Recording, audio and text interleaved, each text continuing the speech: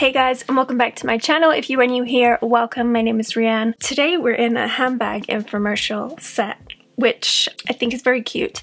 And I'm going to be showing you some of my kind of favorite neat things to keep in my handbag to celebrate releasing the 3 new shades of the mini tote that I designed with Samara handbags, which are a vegan and charitable handbag line. They have a lot of other little accessories and styles as well.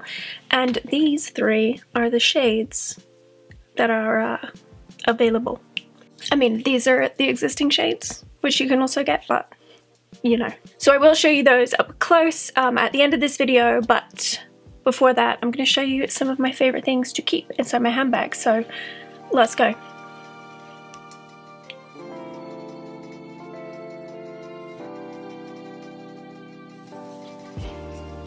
If you guys haven't tried the Lagunitas Hop Refresher, highly recommend. No alcohol, no carbs, no calories. Don't understand how they do it. Tastes a bit like sparkling weed water, and can't get enough. So if you want like a non-alcoholic delicious drink, this isn't an ad. I wish it was. Lagunitas, if you want to get in touch. Some of these are going to be pretty obvious things, some might not be. I will put everything in the description. If you want to let me know what you keep in your handbag, do so in the comments. I will meet you there. The first thing that is going to be in mine is my telephone. What is this? The what number iPhone? Not the newest massive one, but the previous massive one. That's the phone I have. I like it because it's the bigger screen. I do a lot of stuff on my phone, and so the big one suits me. And the case I have is from Pillowcase, and this is like a, I'm pretty sure they're like compostable or something, phone case. I'm gonna put up on the screen what they're made of and everything and other notes, but I really like the case, and knowing that it's a little better on the environment, because I don't know about you guys, but I'm not a human that can just carry this around because it's terrifying, but also very slinky and sensual, you know? I always keep it in a case. The next obvious thing is a wallet. I'm currently using my Sans Beast one, which is like a credit card section here, which I'm pretty sure they've changed the design now so that the cards pull out easily. This design is not super easy to use, but I'm pretty sure they've changed it now. And I just really like it. I like it's like chunky little guy with a little wrist strap, so you can swing it around. And yeah, cute. Sunglasses. I'm not can't remember which ones are in here. Oh, these are these are actually my prescription ones. Yeah, so I can't see anything right now when I put them on, but they were from Glasses USA, and the case is from Matt & Nat. I thought it was really cute, so sunglasses. Protect your eyeballs. The next thing all of us should probably be carrying in our handbags is a selection of masks. I have these ones from Sol & Celine. I also have a plain black one. They're kind of like foamy inside, so they're pretty, not like rigid, but don't know how to describe it.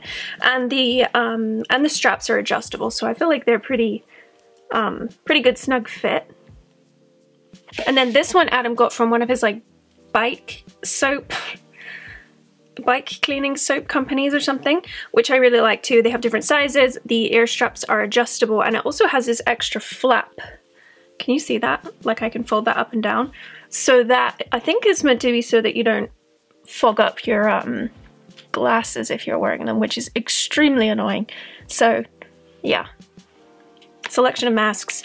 And those Sol & Celine ones I got in a pack of 3, and I think I have like other discount info, which I will put somewhere accessible for you. If you guys have found like your absolute favorite mask cut, let me know, and wow, what weird times we are living in. Similarly, I also carry this little stasher bag. It's like the smallest one, I think. You can keep snacks in here too, but in here I have some random wipes that I've picked up along my life. Like there's like lemon fresh ones. And then some packets of these gloves. I think they may have changed the name now, but they are, what are they? Compostable and biodegradable gloves, which again, because of the weird time we're living in, could be helpful. So I always have a couple packs with me. You could use them at like gas stations if you wanted to, or anytime you think you might be touching things. Staying in the same theme, hand sanitizer. I've been carrying 2 lately. One is the NCLA ones. This is meant to be watermelon flavor. Kind of just smells like watermelon and tequila. Why did hand sanitizer used to smell so much better than it does now? That's my question. And then this other one is very cool and scientific. It's from Clean Republic, and it uses, what's it called again? Hypochlorous acid in it. So I use this around my house on my surfaces. I'll link you to the video, but they also have a little spray hand sanitizer, which is very compact, pocket size. So if you know someone who has never taken hand sanitizer with them, but should, this would be a neat little thing to get them because it will always fit in your pocket. And again, who could have imagined how this year would go and the weird things we end up like just accepting as being normal, because we've just decided we're gonna live with the pandemic now. Anyway, this is the Clean Republic All-Purpose Everyday Cleaner. It uses that same ingredient. Super safe to use around like pets. I think it's safe to use around children too. Don't quote me on that, but obviously look into it. And I like to have that so that if I'm in my car or something or need to wipe something down, I can do so. And this stuff you can also just spray on and leave, I'm pretty sure too. So yeah. Okay, let's get away from Corona stuff, shall we? Another thing I wanted to mention in general, and you probably already have a lot of these at home, is to use like little bags inside of your handbag. That's what I love to do to kind of keep things all together. Like for example, my gloves and wipes, they live in a little pouch.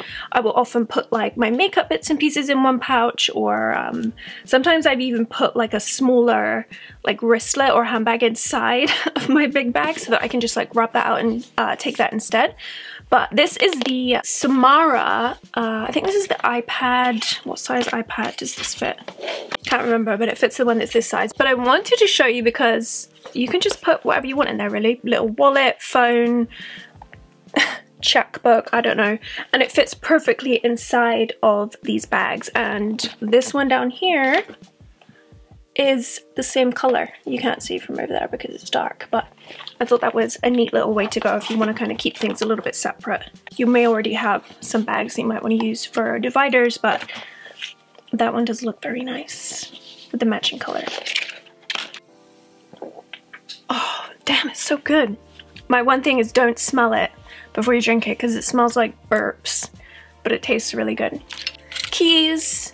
Something that's important. I got this little like keychain key organizer thing from a different bag. I can't remember, but I'll try and find you something similar because I don't think it's even available separately. It was just attached to this bag, but keys, of course. And sometimes I'll even spray down my keys because, yeah, a body spray. This one, oh my gosh, okay. You know everyone, maybe not even anymore, but was obsessed with Brazilian Bum Bum Cream by Sol de Janeiro. The smell of it is incredible, and this is like the body spray version. They have a perfume as well, which I'll link you.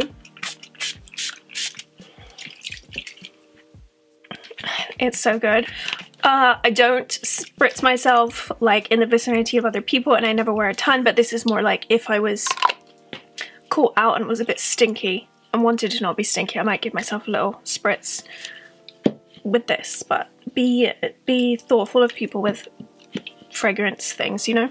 A phone charger. This one, I've had this one for years. I can't remember what the brand is, but I'll link it for you. And it has like this front door that opens, and then has the iPhone charger or the USB cable. But I just put this tooth sticker on there, my friend's brand. She makes really cute clothes, and I'm often like wearing her stuff, so very cute.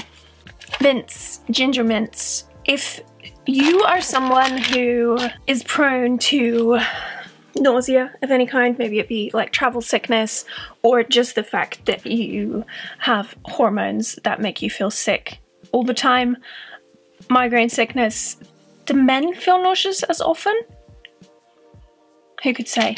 Anyway, I like to have ginger mints with me because it's nice to have a little something to enjoy if you're feeling like you might vomit. This one is more of a category than anything, and it's some kind of like, universal balm that you can use on like cuticles, hands, or like cuts and scrapes, or I don't know, like highlight in a pinch. So these are 3 that I've used. This one I talked about a ton. It's the Dr. Rogers Restore Healing Balm. I've used this on like incisions from surgery. I've used it on, I think I've used this on tattoos, anything, lips, dry skin. It's incredible, and it's also developed by a dermatologist, so it's basically got as few ingredients in it as it possibly can be while still being very effective. This one is from Bybee, which is their babe balm. Again, it's going to be a similar kind of thing. This one is kind of a stiffer, balmy type thing. That one is more of like a, this one, it's like Vaseline kind of consistency. This one is more of a balm. Again, I would use that for the same kind of things. And then this one is from Luxme, I think that's how you pronounce it. I think this one is like super duper expensive, but I got it in a subscription box and was like,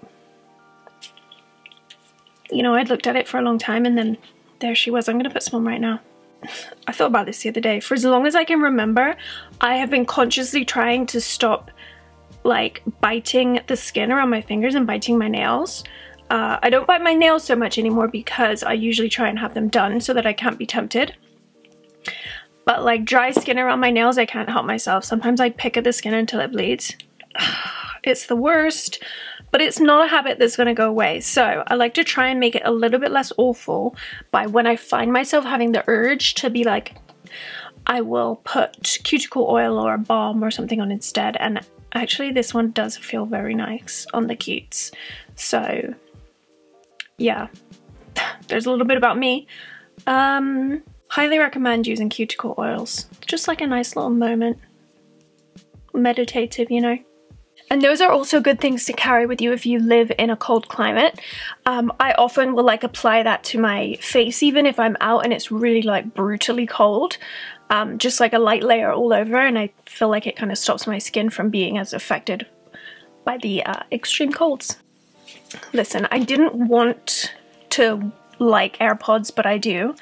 One thing I wanted to tell you guys, these are the pros, by the way, because they have, I don't know why this would make them pro, but they have the extra little squishy parts on them. And I have weirdly shaped ears, most likely because I had them pinned back. And so they've like removed cartilage and things are just shaped a bit differently. I know these go in your ear, but I swear because of that, my ear is just shaped weird, and no earbuds stay in my ears long term. As soon as I even get slightly hot, they'll just fall out. These ones stay in better, not perfectly. And I don't know if you guys knew this, but one thing you can do on your phone is put them in and then you kind of like do a test on your phone to see how good the seal is. And what I figured out was that there's like dog hair and all kinds of stuff in here, I'm sorry, was that I needed different sized rubber parts on my things, and they do stay in better now. So I have like one small and one large ear. Oh, human problems. Anyway, they are the best. I love them for editing because there's not really any lag. I've tried to use different wireless headphones before that are like this, like in-ear ones, and the lag is always awful. And when I've contacted the brands, they're just like, yeah, there's nothing we can do. Like, use a different headphone basically. So the little case I got is from, I think the brand is called like Incipio or something, but it's similar to my phone case. And actually I think that Pella do these cases now, but I just didn't know that until now. So yeah, AirPods. You know what's almost good for introverts now is that when you go out, you can have your mask on, glasses on, hat on, AirPods in. Nobody's really going to bother you, are they? It's ideal. Okay, and then the last thing, which I think is like the last of my like true essentials that I would have in my bag, lip products. If you don't have multiple lip products in your bag, I don't know if I commend you or if I'm afraid of you, but I always have a ton of options that are essentially all identical. This is actually a broad variety of lip products for me, but these are some of my favorites. One is the By Agave Plus balm, which is in the color Buzz, so it's like the same lip color I always wear. Another is the e.l.f. Lip Plumping Gloss. This one is in Sparkling Rosé. They have a lot of different ones. again, just like an easy, nice, nourishing feeling lip product that has a little bit of color to it. This is the ColourPop Luxe Lip Oil. So that's a really nice one too, in the color Blossom Out. This will all be linked below if you forget. Hairs get stuck on this fuzzy jumper so bad. This is the one I have on right now, which is the Bite Guava Puff Lip Plumping Gloss. Let's put a bit more on. It's a bit messy because of the tip, but I love it. So yeah, they're always basically the same, but it's good to have options, isn't it?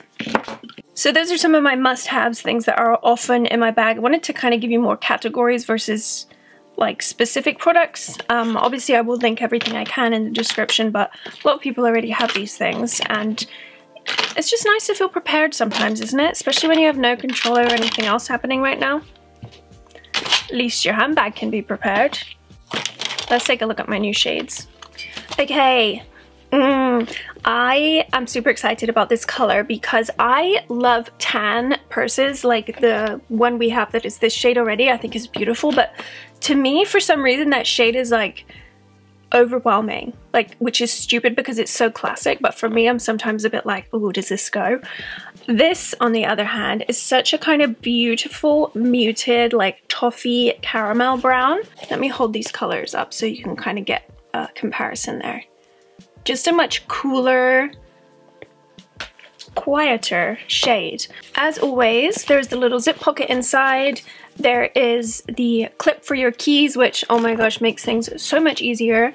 That was like an absolute need when we were designing it because I'm always losing stuff like that in my bag. And then they come in these cute little dust bags, which I reuse mine for like grocery bags, like to put potatoes or something in, you know? Cute. This kind of color I love because it can be a little bit more businessy, smart, but I would wear this with like black leggings, some white sneakers, a hoodie, and a hat maybe. And I just think it still kind of goes, it's like neutral, simple. I really love this color. I think it's beautiful. So during our last release, I did ask you guys what colors you liked, and this kind of Bordeaux, winey, berryish color was something a lot of people asked for, so I really hope that we figured out a shade that you guys will enjoy. We didn't want to go red necessarily. This has like a little bit of purpley pink in it, but I still think it kind of gives you that nice little touch of color without being too overwhelming. It's beautiful, if I do say so myself. This is probably one, again, I would wear with like an all black outfit. Maybe like a little sassy outfit, not that we ever go anywhere anymore. But yeah, really pretty, a little bit different, but I think still very wearable. Alright, and then this is probably the most requested color we had, which is kind of an olivey, khaki green.